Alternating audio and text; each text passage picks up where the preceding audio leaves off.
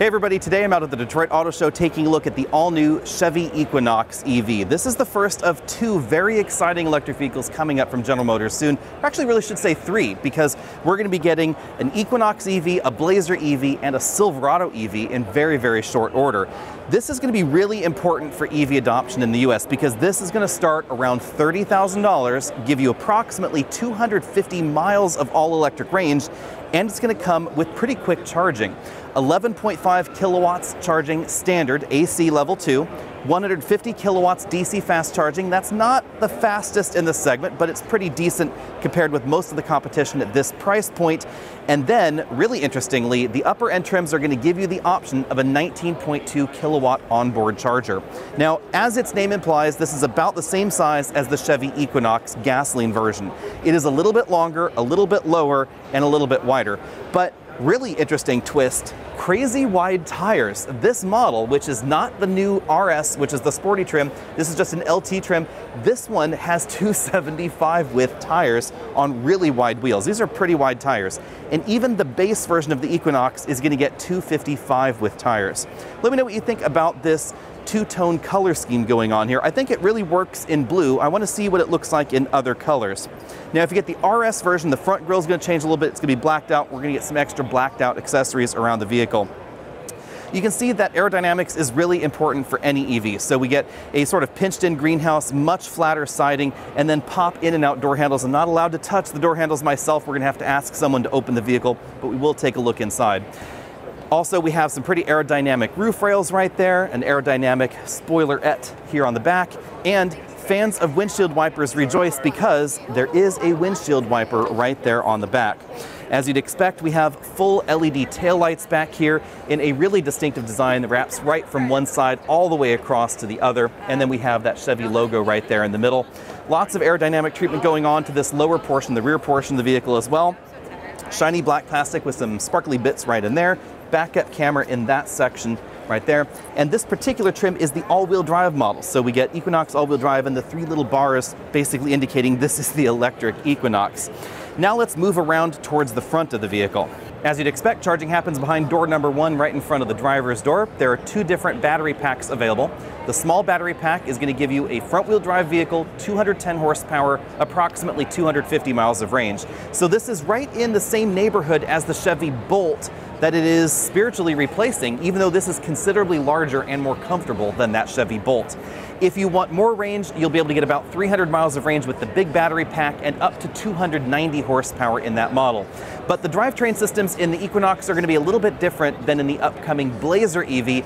That's going to be available with rear-wheel drive. This one is going to be front-wheel drive or all-wheel drive. So all models are always going to have a motor right there under the hood. And that's the big reason that this is not going to feature any kind of storage under that hood. So no front trunk, whatever you want to call it, no place to store your bags, your chargers, or your goodies. That's all going to happen in the rear.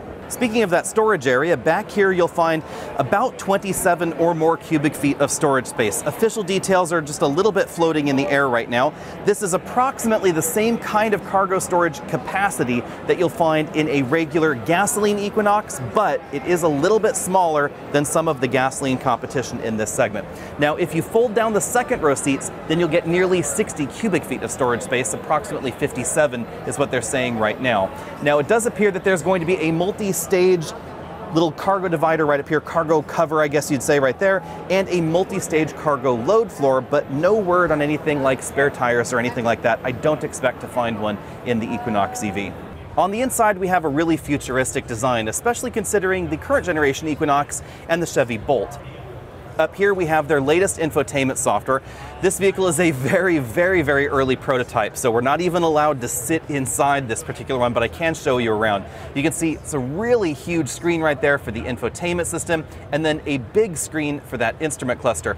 I'm really excited to see exactly what the base model looks like. Apparently the base model is going to get different screens. Now, as you can see on the steering wheel above there, this will have Super Cruise, so driver monitoring system, Super Cruise display readout right there on the top of the steering wheel. This steering wheel is one of Chevy's newest designs. It's pretty similar to what we find in the Colorado and the Canyon. New buttons on the front, still controls on the back. The dashboard looks pretty expansive because they want to make this very aerodynamic. So there's a really long windshield profile, lots of soft touch materials up there, and these blue accents are making it to production. Over here in the center console, we have the controls for the climate control system, 2 cup holders, some storage areas right there. And this is a multi-level storage area. So right under there, there's a tier where you can put smaller bags, things like that, down there in that storage area. Now, taking a look at the seats, it looks like we're going to get a symmetrical seat design, at least in the upper end trims. So multi-way power driver and front passenger seat, 2-way adjustable lumbar support here. Let's go ahead and see what the back seats look like. We're told to expect very similar kinds of interior volume to the gasoline Equinox, and it certainly looks like that from this angle. It looks like legroom is going to be pretty generous. Headroom, it's a little bit unclear at the moment because it's really just going to depend on how low the ceiling really is for the aerodynamic profile. As you can see there in that quick shot over, we have a pretty flat floor. Premium materials going on back here in the rear. And you can see that Chevy has decided to engineer this really aggressive cut in right there for the rear passenger's headroom area, even though this does have a moonroof. Now, the moonroof does not appear to open, at least it doesn't in this prototype. Whether or not that changes for the production model, we won't know exactly for a while, but looks like there's a structural element just above that. Looks like we also have a padded center armrest with cup holders there, USB charge-only ports, and the availability of rear heated seats. I've just had a quick answer to my last question, which is that we will have a power shade and a functionally opening moonroof. Hallelujah, it's something that we don't find in very many EVs at all currently. I'm really excited to see what the Equinox EV production numbers are like. This is going to be built in Mexico, so it's going to qualify for the $7,500 tax credit most likely when it launches. General Motors at this point says they're pretty confident about the sourcing of the materials for the battery pack, but we don't have all of those details yet. And remember that the EV tax credit is going to depend on where the battery pack components are sourced from. We should know more probably early next year about that particular detail. But General Motors is really interested in giving this the tax credit, so you can expect that they're going to figure out some way to make that happen.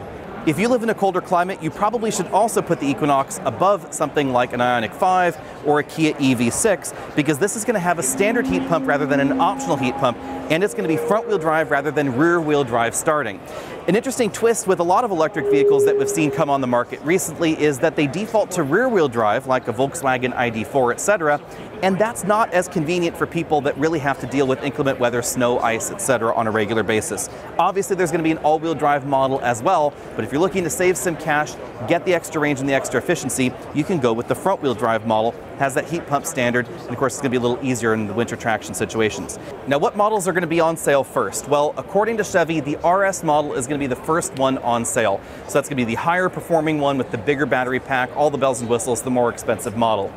That's going to happen in 2023, probably fall of 2023, but they have said that in model year 2024, which will stretch into 2024, all versions are going to be available for sale. So you might have a little bit longer to wait if you want the base version of this. It's going to be probably about 18 months or so until you can actually get your hands on one. There isn't going to be a pre-order process like we've seen in other high-demand vehicles. Chevy says that you'll just go to your dealer, you'll place the order. They're expecting much greater stock of this, apparently, than we've seen out of a lot of electric vehicles on sale in the US right now.